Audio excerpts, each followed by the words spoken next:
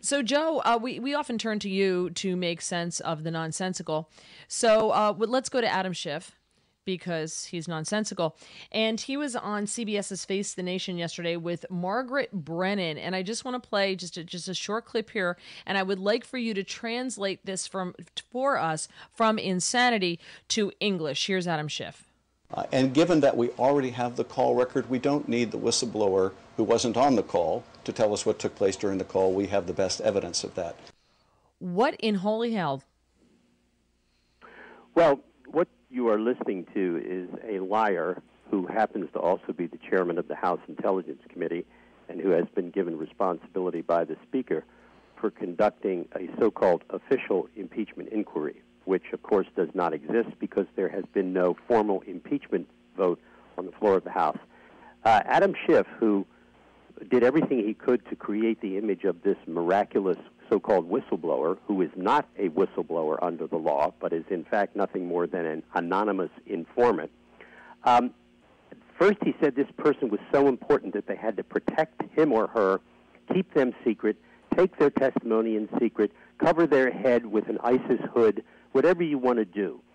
Now he says the whistleblower is not important at all. We have the transcript, and that's all we need to impeach the president. Adam Schiff is so disreputable that it's almost impossible to define him or to talk about him. I don't know what else to say except he has brought disrepute upon the House, but apparently the Democrats don't think disrepute upon the House matters anymore. Why, in your view, does he not want the whistleblower to testify? Because the whistleblower cannot, first of all, it's not a whistleblower, it's an anonymous informant. I'm going to keep saying that every chance I get. This person, this anonymous informant, could never withstand cross-examination because this person is a liar. This person made up stuff that is in that submission, this so-called complaint, that the idiot Inspector General of the intelligence community took as serious. Now, look where this story has gone. This vital witness is now no longer vital. Right. Now, this vital witness that the Inspector General was goo-goo over, gaga over, when he sent his notice to the Hill, shows you how dumb the Inspector General for the intelligence community is. This guy, Michael Atkinson, could not pass a first-year law test. He's such a moron. He didn't even analyze correctly the whistleblower in law under the Inspector General Act, because this is not a whistleblower under the technical definition. This is nonsense. And this person, Atkinson, I am convinced, was in on this from the beginning. Well, the IG for the intelligence community cannot be that dumb. He can't be that stupid. He can't not have figured out that this guy was a fraud, and yet he went along with all of it. Now, ask yourself this question. Can that person really be that bad a lawyer to be the Inspector General and think that all of these accusations were true? Michael Atkinson is a disaster. He should be fired. Well, you were talking about people being in on it. We do know that Adam Schiff's staff was working with this, as you say, informant prior to him actually filing the whistleblower complaint. And in so doing, may be exposing himself to some revelations should this person testify before House Republicans. Is that, do you think, a part of Adam Schiff's consideration, that he doesn't want to open himself up to that kind of scrutiny? Listen, this inquiry now is about Adam Schiff more than it is about this so-called whistleblower, this anonymous informant. Adam Schiff created this whole issue with his staff behind the scenes, worked with this person, created this false narrative, blathered it all over the world with the complicity of the mainstream media, and now, because it's falling apart and it's obvious that the anonymous informant is a liar, it is obvious that Schiff and his staff worked with somebody who used to work with Biden, who was a former NSC staff member. This is clearly a fictitious creation of a group of people creating a false narrative about impeachment. Of course, Adam Schiff doesn't want this person to testify because the person will have to commit perjury in order to tell his story. So Joe, we keep seeing the same thing over and over again. We see the same thing with Adam Schiff. We see the same thing with the Democrats, launching these accusations against the president saying, I have proof. I've seen the proof. They did the same thing to Justice Kavanaugh recently. What can the Republicans do to stop this from continuing to happen? The same story over and over again. Well, they can't do anything to stop Democrats from lying because that is a congenital condition of Democrats now in the House of Representatives. So what they have to do is fight back with a narrative of their own. That's extremely difficult because Republicans are very bad at messaging. They have been for more than 20 years. They continue to be horrible. They fight amongst themselves. And when you have Republican senators like Mitt Romney, who ingratiates himself to himself, with himself, about himself, it's very difficult to construct a narrative and a solid line on behalf of the president. So I have no idea how Republicans are going to fight it back. There are some very good people out there countering this. Doug Collins, Mark Meadows, yes. Jim Jordan, Devin Nunes, et cetera, John Ratliff. But the point is, when you have the mainstream media complicit in the false narrative, just watch Chuck Todd over the weekend. I mean, he's disgusting. To think that he sits in the seat that Tim Russert used to have. Tim Russert is turning over his grave watching this Democratic hack sit in the Meet the Press chair. I go back and think of Lawrence E. Spivak when I was a little boy watching Meet the Press, and now look at this awful person, Chuck Todd, sitting in that seat. Chuck Todd is an embarrassment to the concept of news. He's just a hack. It's awful. So how do you fight that? It's tough going, believe me. Yeah, one of the ways Republicans are trying to fight it is demanding that these hearings Adam Schiff is running become public. Asked about it over the weekend, Schiff said that he doesn't want to make them public because that would just help the president's defense. Joe, this has reached insane levels. Here's the problem with Adam Schiff. Everything is a fraud.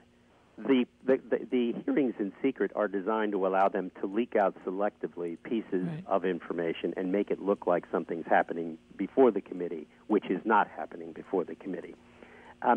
Anything that Adam Schiff says about this process is, of course, false. Of course they don't want public hearings, because if they were really having true hearings, there would be you would see just how ridiculous this narrative that they have created is.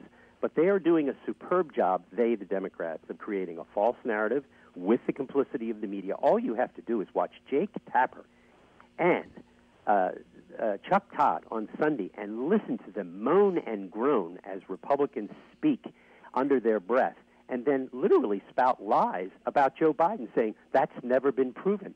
I mean, you have to be a moron or literally a liar, which is Chuck Todd and Jake Tapper are. They are news liars. They are not news anchors. They are news liars. They are complicit in the Democratic narrative. Of course, Chuck Todd used to work for Tom Daschle. Jake Tapper used to work on the House for Democrats. These are Democratic staffers who've become TV anchors. Yes. This is not even a close call. These people are frauds. All right, we're going to dig into this more with Joe diGenova, specifically the Bidens, Ukraine, Rudy Giuliani, his associates, and a whole lot more when we get back here. All right, we're here with Joe diGenova, making sense of the world for us here. Joe, can you make sense of Hunter Biden? Where is Hunter? The president asking that question at a rally, keeping the pressure up on Joe Biden and his son. In response, Hunter Biden has stepped down from that Chinese board of BHR Equity Investment Fund Management Company. He's stepped down from there, and now Joe Biden claiming, look, I don't talk to him about any of this, and there's no proof that he made any money from this. There's nothing to see here. You got the media running coverage for him with Chuck Todd tweeting out, politics ain't beanbag, but it isn't supposed to be this either. We all need to play a role in not rewarding this kind of politics. We cannot, the president held a campaign rally last night, attacked Hunter Biden. We cannot in good conscience show it to you. So they're using this of the president attacking Hunter Biden for a reason to not even show the president's rally. Can the Bidens survive this onslaught from the president? Theoretically, yes. But here's the point. Now, let's just analyze what happened yesterday. Hunter Biden resigned from the board that he said that he got $1.2 billion from his investment firm. Now, all of a sudden, the appearance of a conflict of interest has become so obvious that he has to resign. Now, if it's big now, if it's this bad, why wasn't it bad while his father was the vice president of the United States? It was actually worse when his father was vice president. Now, his father is not a public official. He's a private citizen running for office. Why is it important now, when his father cannot influence policy, than it was when his father was vice president and was running the policy in 2 countries that Hunter Biden was getting business from. This is a joke. And Chuck Todd, let's revisit that clown one more time. They don't want to run the fact that Joe Biden and his son were a corrupt pay-to-play machine. It's so obvious that a juvenile journalist could see the appearance of a conflict of interest here, let alone a real conflict of interest. It's pretty obvious that the Biden family was in business with the United States government to make millions and millions and millions of dollars. I mean, this is a joke. And for Chuck Todd to sit there and say they're not going to be complicit in the president's narrative, oh no, they're going to be complicit in Joe Biden's narrative, a false narrative about no conflict. He sat there yesterday, did Chuck Todd and Jake Tapper, and say, there's no proof that Joe Biden did anything wrong. There's no proof. This is a completely debunked theory. These people are sick. They hate this president so much that they are devoid of journalistic integrity.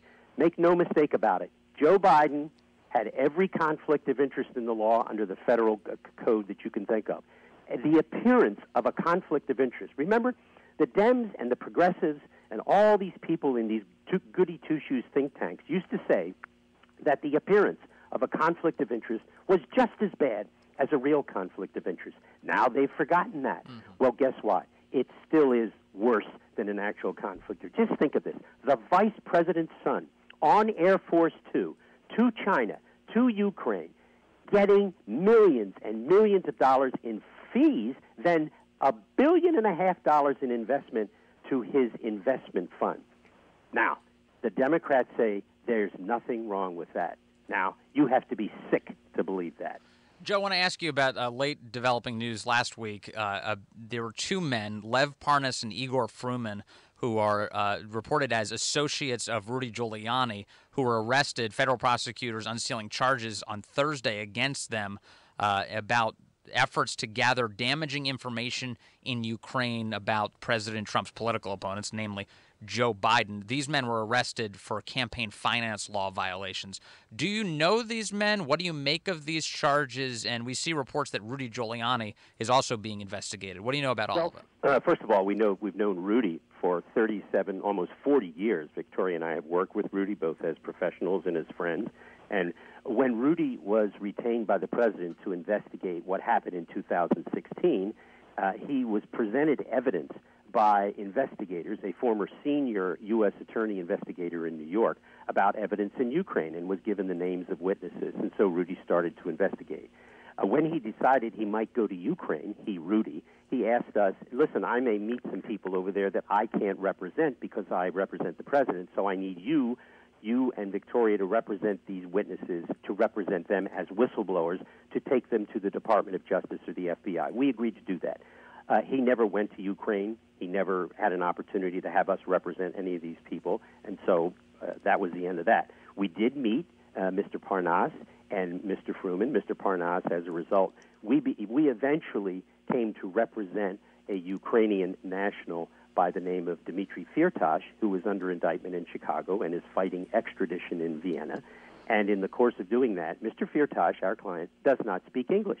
So Mr. Parnas, who is Ukrainian, does speak English, Russian, and Ukrainian. So we retained him to be our interpreter for our client, Mr. Firtash. Now, with regard to all of these charges in the Southern District, those are all matters that occurred in 2018. They have nothing to do with anything that Rudy or Victoria or I are involved in. Those all predate any of our engagements to deal with this. So that's irrelevant. We have no knowledge of any of that, but we wish them well. They're lovely gentlemen. All right, Joe. Well, thank you so much. And also, we look forward to, according to Maria Bartiromo, the IG Inspector General report coming out Friday, covering more than just FISA abuse. Says it's as thick as a telephone book. Joe, in 30 seconds, do you know anything about this?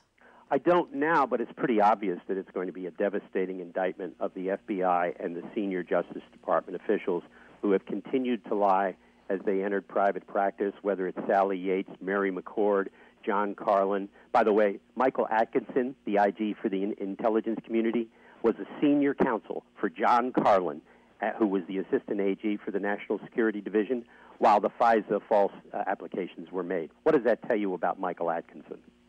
It's amazing. Always a dense news week, and Joe diGenova helps sort it out.